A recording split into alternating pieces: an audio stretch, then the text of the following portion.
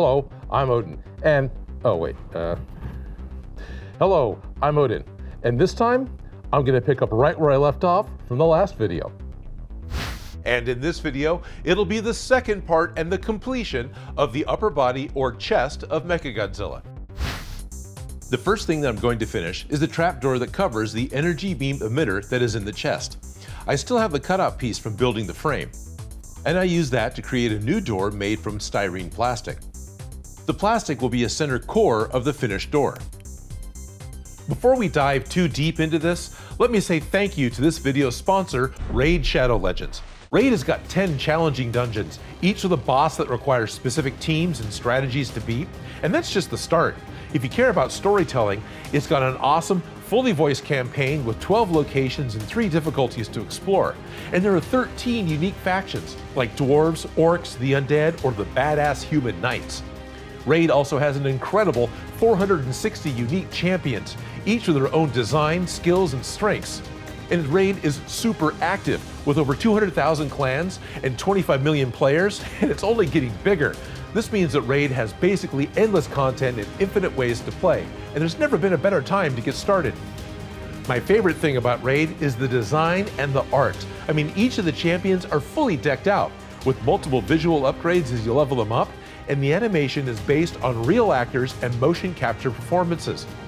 Raid is always adding new content, and this month, the biggest ever event is out. It's the Doom Tower. It's a giant tower with 120 floors, a bunch of secret challenge rooms, and 12 seriously badass bosses to take on. And to help everyone get started, they're giving away a super special champion, Bulwark. He's going to be a huge help in the tower against those bosses.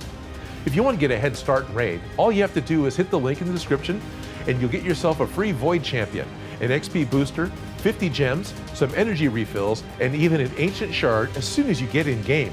I mean, look at this cool champion you're going to get for free. You're going to find your extra rewards in the game right here in your inbox. But this offer is only available for the next 30 days.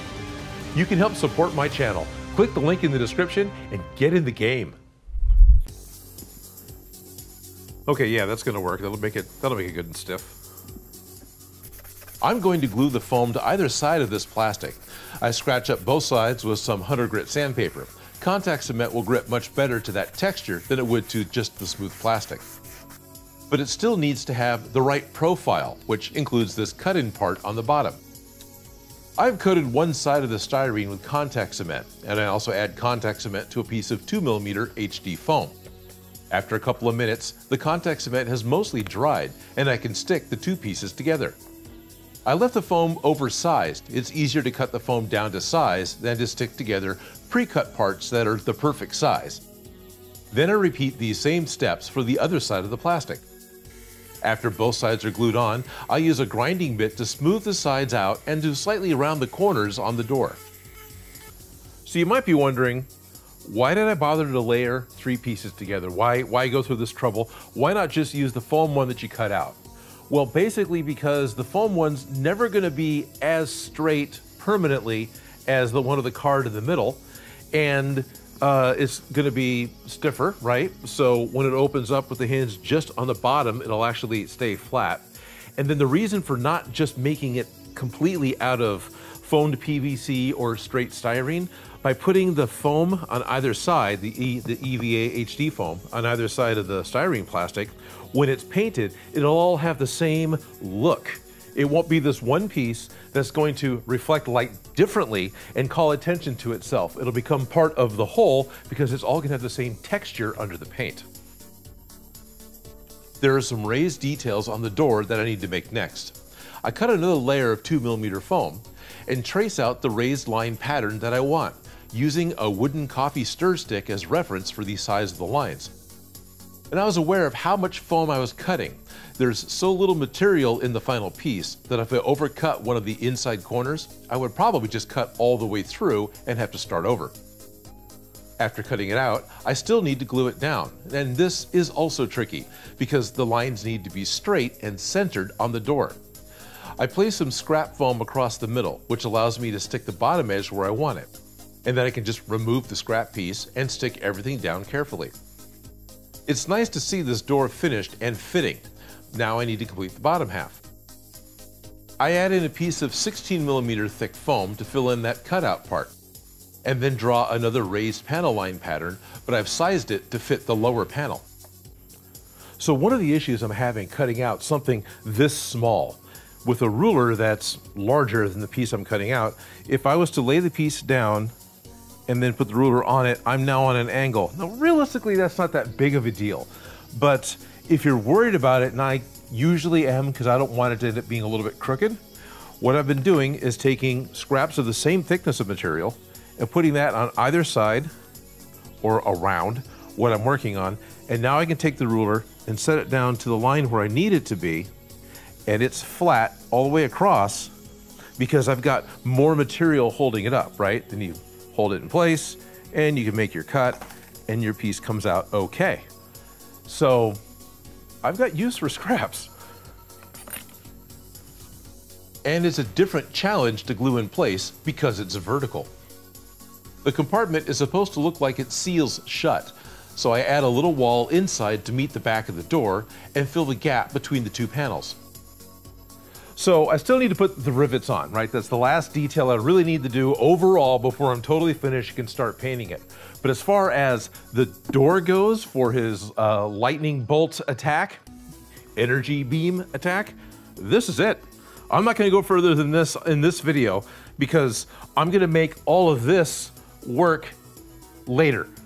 For now, here's the door, it's gonna fit on, and I wish I could just glue it on because I want to see it in place. So I'm really tempted to just grab some sewing pins and pin it in place just so it can be here so I can see it because it looks finished with it on. It won't look finished without it. I stick 4 tiny pins into each of the corners to hold the door on. They don't go through the door, the pins are just stuck into the door frame. The last big detail to make are all the spines that are on the back of Mechagodzilla. I measure each of the back spines. There are 8 total. There are 3 outer pairs and then the 2 big spines in the center. I multiply the measurements by the scale that I want to use and I get a size that the spines should be on my costume. Fast forward an hour or so and I have a set of spine patterns that all fit. Now I did increase my scale multiplier a little to get a slightly better fit.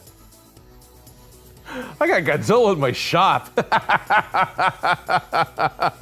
It's one of those weird things where you add the one detail that, okay, so I was saying this was an important detail. Well, it is from the front. This was important from the front. This detail transforms it from Ram Man from Masters of the Universe into Mechagodzilla, and yes, not gonna make those out of foam. I decided to make this set just like the set for my neck, where I cut multiple layers of foam and glue them together to get the thickness that they should be. Well, that's interesting. Out of 10 mil, I effectively need 4 of each, because I've got 2 core for these and 2 for the other side, and then these I just want to make 4 thick. Okay, yeah, all right, here we go. What I'm mumbling about is my plan for how thick each of the spines are. I have traced all the patterns onto some 10mm thick HD foam, and I cut them out bigger than the trace lines, because I need to glue all the layers together. All 8 of these spines will have 2 layers of 10mm foam in the center.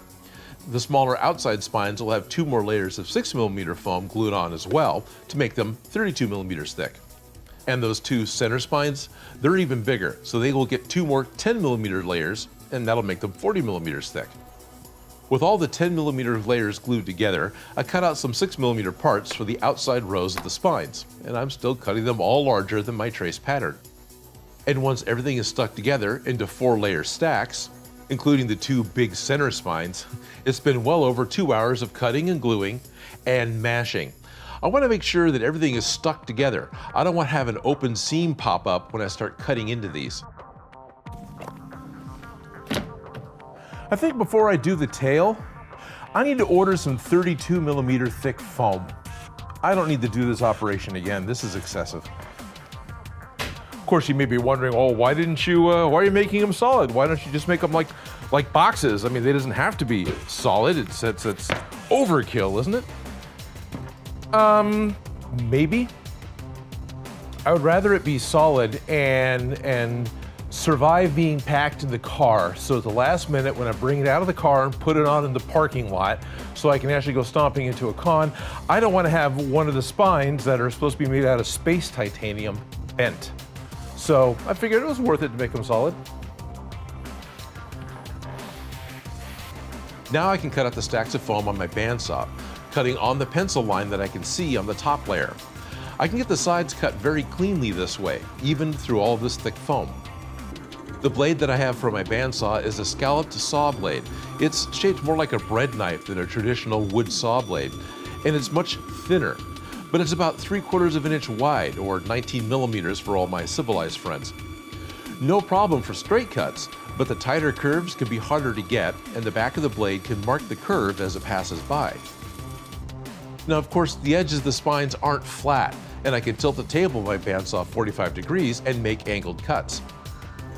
And I cut off the bottom 2 layers on an angle, but I can see the center seam of the spine, so I'll just follow that with a saw blade. Then flip the piece over and cut again, following the center line, or my cut, whichever is more or less accurate, and I get pointed edges around all the sides of the spines. Now you may be asking, why did you bother to cut the sides flat and then cut them onto angles? Just glue the right size foam first and then go right to angle cutting. Well, I've done that in the past. And what happened to me was that I had holes in the angle cuts where the layers didn't match up quite right. And when that happens on the sharp peak, it's not fun to fix. So I just use a little more foam and have no extra cleanup patchwork to do later. With all the spines cut, it's time to fit them onto the back, which you can see is not flat. So I'm grateful that these 6 outer spines on the back can just be glued to the back permanently, and there they are. The middle one I actually have to make removable because that's how I'm going to hide the zipper. So the middle one will end up fitting in, kind of like that. And what's interesting is I had to make all sorts of weird cutouts on a lot of the spines in order to fit the topography of his back. So it kind of fit like that. The little one had some extra to match the 6mm panels. The center spines were both cut to add a curve and had a little extra added to fit over that big shelf that's on the chest band.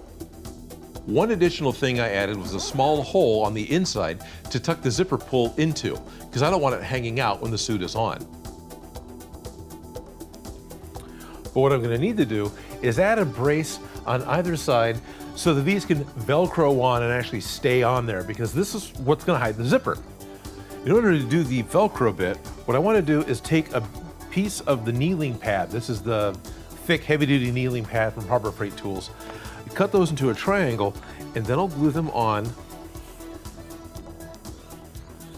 and make an extra wide kind of a flange on the base. Now this is not in the movie, but I don't think this is going to take away from the look of Mechagodzilla because it's in between all of the spines. It's on the back. I don't think this is that big of a deal. So this, even though it's kind of big, I'm not worried about it. So I'm going to glue this on, and then I can line the bottom with a couple of spots of Velcro, and I can put Velcro on the back of the suit, and then the back spine can Velcro on and hide the zipper, and I'm ready to put some rivets on this thing. This is actually the last big detail for the chest.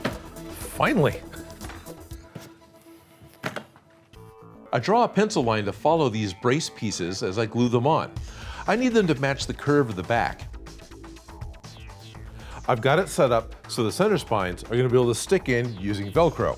But something else I noticed, I needed a tab to fill in the gap between the spines. So I've got the top spine that kind of hooks in. There you go. And then you get the tab here that you just kind of press in place. I've got a little shelf underneath. So you press the tab in. Yeah, just, there you go. And then the bottom spine goes on right up against that. And that's it. Zipper's covered. I've got all 8 spines on. I've got my door ready to go.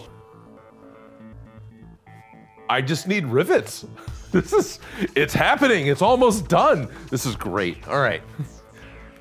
I've been saving these little circles from my sheets of foam chainmail, so I have a bag full of these that are 2 millimeters thick, 8 millimeters wide, and they're all circles of EVA foam. I use a ruler and a pencil to mark where I want the rivets to go. This will help me keep a straight line and an equal distance of 15 millimeters. I use super glue to stick the rivets onto the suit. Cyanoacrylate glue sets up very fast with EVA foam. Maybe not as fast as sticking your fingers together, but fast enough that it's easy to work with. Of course, I knew that this project was coming up. I have been thinking about making Mechagodzilla for a couple of years, and during that time, the rivets were always a concern. So thank you to Ben Eadie and Foam Armory for the perfect scrap for making rivets. Would I buy the chainmail just to get the tiny circles? You know something? I just might if I needed to, because I'd still have the chainmail they could use afterwards. For those of you who know, right, and I know there's fans that are aware of what the details actually are, all the rivets I have are the same size, and they shouldn't be. So I'd like to acknowledge that. All the rivets shouldn't be the same size. Some of these should be bigger. Not a whole lot, it's subtle. So instead, I've actually just spaced some out more, which is also true for the suit. At least that's something I can control easily. So I'm only going to use one size of rivet over my entire suit because I really like the look of this particular rivet, and I've got them. So I'll just spread them out when I need to. And, you know, I'm not going to have different sizes. It's going to be okay. It's going to look fine. One last good look at all the rivets before I spray everything with black Plastidip paint. I apply 2 coats of Plastidip spray and get a good base black. I've taped over the zipper and the Velcro. The door and center spines will be painted separately. The base coat is just silver. It's interesting to me that all the toys, models, and the artwork that I've seen all show different values of silver, where some panels are darker and some panels are lighter. But when I watch the movie, Mechagodzilla is just bright silver with a little bit of shading. There are no darker panels. Airbrushing on the shadow effects really brings out the parts to me, and I think it's an important thing to do. I could just do a wash of some sort, but that would really dull the silver just a little, and I really like how bright the silver looks.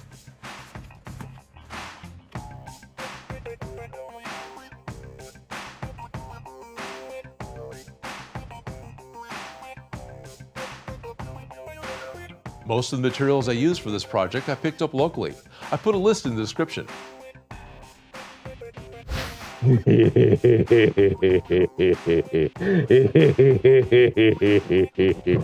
All right, I've got Mechagodzilla happening. This is cool. So I still got those crazy, like, you know, human arms, and that's kind of a bummer. So the next video, I'm definitely gonna be making the arms for this thing, and then I'll start refining a couple of things, like making sure that the head fits my head a little bit better. Remember I added the 10-inch lift inside the hinges here? Well, that gets the helmet off my head, but I'm not really in it as secure as I should be, so it makes it really kind of hard to make it move. And I definitely need an assistant to get into this thing. As I try to put the helmet on myself, the battery is currently sitting in exactly the wrong spot, which makes the whole costume sit a little wrong. Yeah, I'm gonna need help. But that's okay, because that's all stuff I can do later. Right now, I've got the chest done. I've got spines that are off to the side because I can't put those on by myself either. It's Mechagodzilla. This is really a lot of fun, and I'm looking forward to having the entire costume. I am excited for Heat Stroke. I'm excited for the cons that are coming up, but I am gonna be taking a quick break. I'm gonna be doing a couple of other projects for the next couple of weeks, just to break it up a little bit. I've always enjoyed doing that on my channel, having multiple different things going on to keep a variety going. So for those of you who have followed for the last 3 weeks on the Mechagodzilla progress, thank you guys very much. Don't worry, Mechagodzilla is gonna come back in early February where I'm gonna make the arms. But until then, I'm gonna make a couple of other things because this is how Odin makes.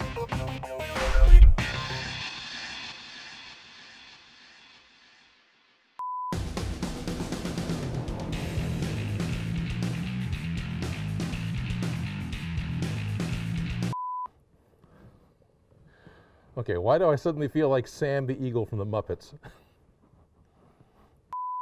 In the close-up camera, I still look like Ram Man.